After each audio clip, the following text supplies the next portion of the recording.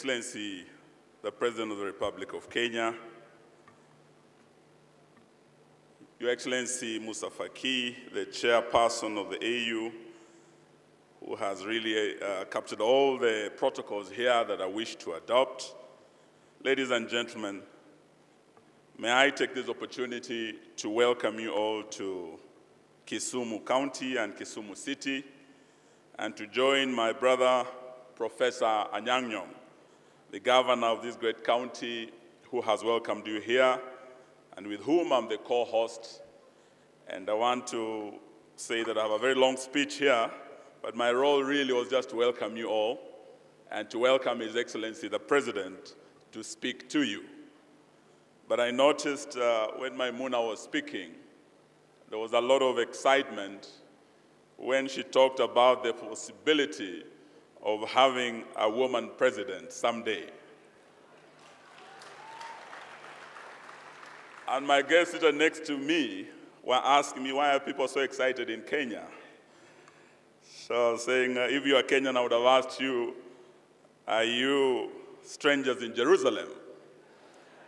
Because yesterday something historical happened in our country, and Your Excellency Musa Faki, you are special envoy for infrastructure, the Right Honorable Raila Odinga, nominated a woman known as Martha Karua to be the next Deputy President of the Republic of Kenya. That informs you why there's so much excitement in Kenya today. Then, apart from Maimuna, as she was speaking, I noticed a lot of excitement again when Amina Mohammed, Her Excellency, the Deputy Secretary General, spoke about intermediary cities and urban centers being the engines of economic transformation of Africa, of growing Africa from the bottom up. So someone asked me, why are people excited about that? Because we have an election coming around the corner. When you speak about bottom up, it might mean something very different, but I don't think that is what Amina Mohammed meant. She was saying the true meaning of bottom up is devolution. It's bringing more resources down to our counties, to our subnational governments, and turning them into engines of socioeconomic transformation of our country and our counties. And under the leadership of President Uhuru Kenyatta, that is what we have been doing in Kenya for the last 10 years. And we want to welcome you so that we share with you our experience in devolution and in decentralization. And that is what we'll be doing in the course of today. But I just wanted to also welcome you to Kisumu as a city that has great history. Many of you, maybe for the first time, you are coming to this beautiful lakeside city, and you're wondering where it has been all this time. Because in Africa, we've been looking at our capital cities. Kenya was honored in 2006 to host Africities, but that was in Nairobi. And we've been to the other capitals of Africa where we've held Africities, and we're very grateful to UCLGA for giving us the opportunity as Kenya, as Kisumu with Professor Anyang', to be the first intermediary city in Africa to host Africities. The scripture said, who much is given, much is expected.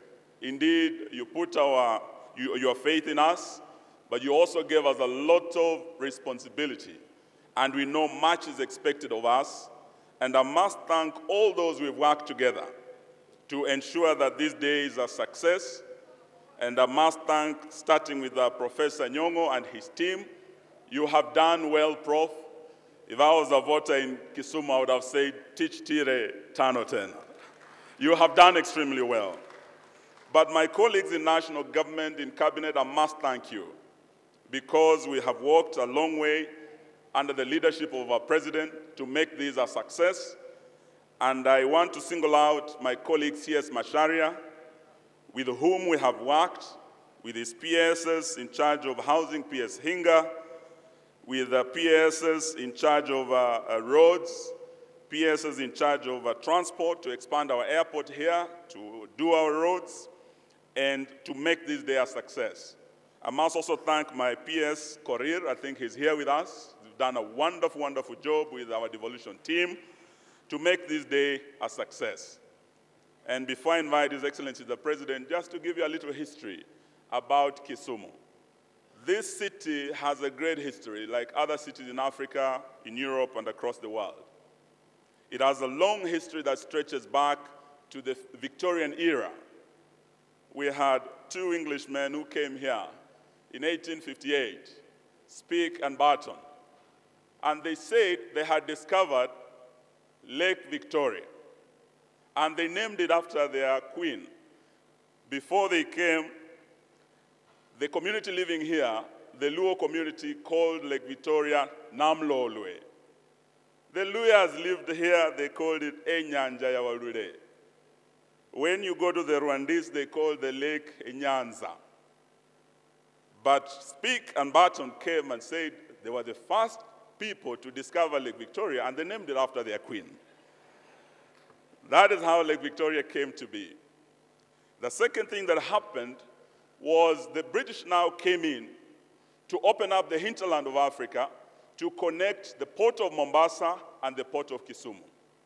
And this is one lesson we want to take away as Africa, the importance of infrastructure in developing intermediary cities, in growing intermediary cities.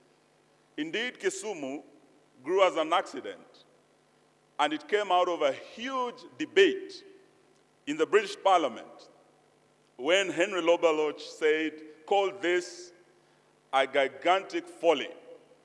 Building a train from Mombasa to Kisumu looked like an impossibility then. In 1896, they started. And it was opposed by the British Parliament.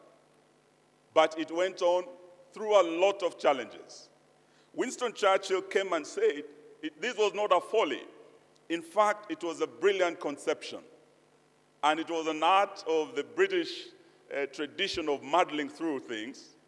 So they muddled through a lot of politics back home to get on the ground. There were lions who were man-eaters in Savo. They muddled through the Savo. They had tsetse fly attacks, a lot of disease. They muddled through it. They went through ravines, valleys, faced the Maasai warriors, very fierce Nandi warriors. But they muddled through it, and by 1901, they arrived here in Kisumu.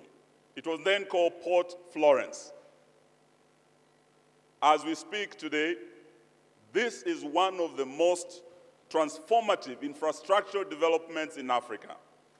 We are happy that after our president took over, we have continued to invest as national government in this infrastructure. We have a standard gauge railway that has been built during this administration, all the way from Mombasa. It's now in Naivasha. It will come to Kisumu. We know that it was not easy to do that, but again, we are transforming this city because of that infrastructure. Investing in ports, as Musa Faki has said, it's about ports, it's about roads, it's about the rail, it's about water infrastructure. And this is one lesson we want to take away as we look at the future of intermediary cities in our continent to transform it. So I want to thank you. There will be many sessions where we want to share experiences about our journey in devolution, about the success of decentralization in this country. There are many breakaway sessions. There are many delegations that we have engaged. Please take your time. Let us engage, share experiences, and learn from each other. Let us also look at how we can look at the challenges facing us, how we can overcome these challenges, and how we can address the vulnerabilities that are going to face our populations as they move into the cities. Experts are saying by 2050, we'll have over 60% of our populations in these intermediary cities. So we must prepare for that. And the role of intermediary cities in realization of the AU Agenda 2063 and the EU Agenda 2030 is at the center of our discussions today. Please let us share, but also take time to enjoy the beautiful lake out there, Lake Victoria. It's the biggest tropical lake in Africa and the second largest freshwater lake in the world after Lake Superior. Take your time and enjoy our hospitality, and it's now my pleasure and honor to invite His Excellency the President to address us. Welcome, Your Excellency.